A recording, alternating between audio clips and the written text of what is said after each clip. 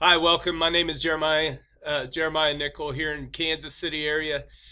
Some random musings. I wanted to throw out there the idea of agriculture on the blockchain. So I live in a farming community. I teach in a school where there's 200 kids here, and right outside our playground is about 12 or 15 cattle. So there's a field on one side. I mean, I've just grown up in Kansas my whole life, and my father actually works for a drone company that specializes in aerial photography and soil analysis from the air. It's a fixed wing aircraft. Their website is ageagle.com, and I'd always kind of wondered how the blockchain could benefit agriculture. So I have another friend that works for the Dairy Farmers of America. It sounds funny to say that as a company name, but they are responsible for billions of dollars worth of dairy that are produced in the United States, and they also cooperate with foreign entities as well. So it's a major thing. So I got to thinking, what if our farmers could be looked at?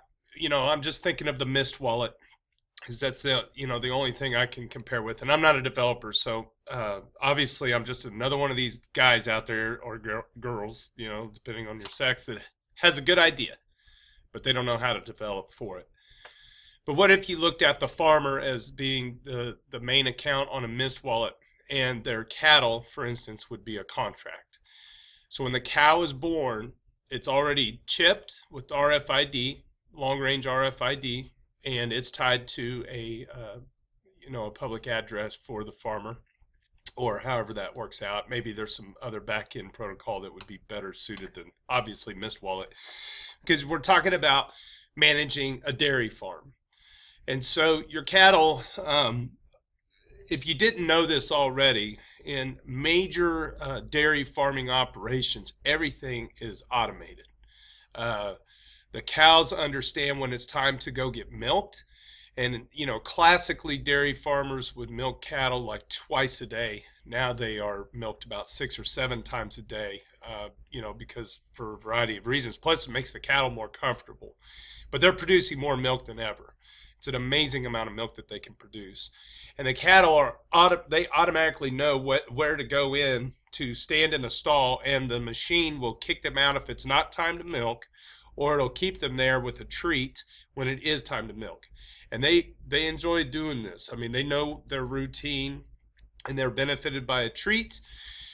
The machines and the back end software also can administer antibiotics or whatever medicines, or I don't know what your stance are on. I don't really care on growth hormones or anything like that, because I don't know much about it either. I just know that it helps feed the world.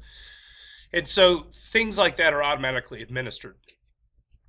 Now, tying into my father's drone company that he's. Terry, can you come to the office, please? Did you hear that? That's a school intercom system. Haven't heard that in a while, have you? So my father's drone company, they're working on long-range RFID chips for big ranches where the cattle are roaming a long way away. So let's say a mother is about to have a calf, and sometimes they'll kind of run off. They can deploy a drone, and they'll be able to locate and then have the drone circle overhead, and they can transmit data back to locate the cow, stuff like that. Well, then the blockchain would help kind of do all the day-to-day stuff, because I'm sure the back-end software for this is very expensive for these farmers. And, being on Ethereum, it would be a lot cheaper. It'd be managed by, the proof of stake or the proof of work method, what have you. And so my thinking is that not only would then that cow have, all of their seed data and all the information about what they're supposed to be doing and how their health is and stuff, like somehow the contract in the wallet could report back if the cow is sick or whatever. But what if it went then to slaughter, and then you have the processing? Okay, so you'd be able to have individual animals tagged and on the blockchain for quality control.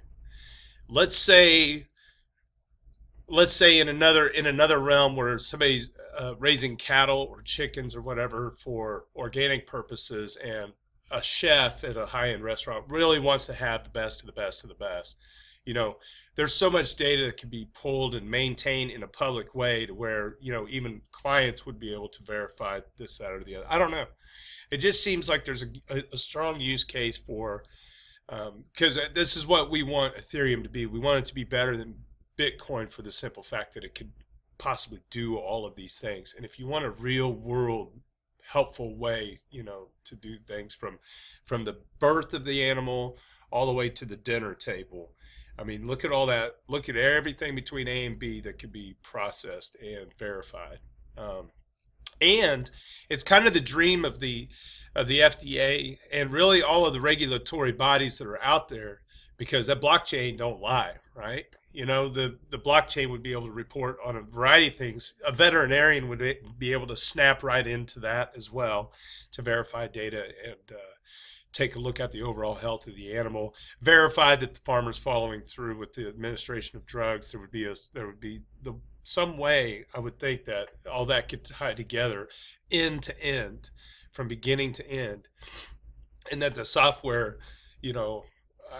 I have no idea what that would cost. I'm sure it'd cost a lot. There'd be some crowd sale again or whatever. I mean, I don't know if a DO hacker could carry a cow away and get away with that, but I don't know. That's kind of out there. Anyway, hugs from Kansas City. Cheers. It's just kind of a random thought on agriculture and the use of blockchain use. And I wish I was smarter than I am. I'm thrilled to be here. So keep working, guys. Take care.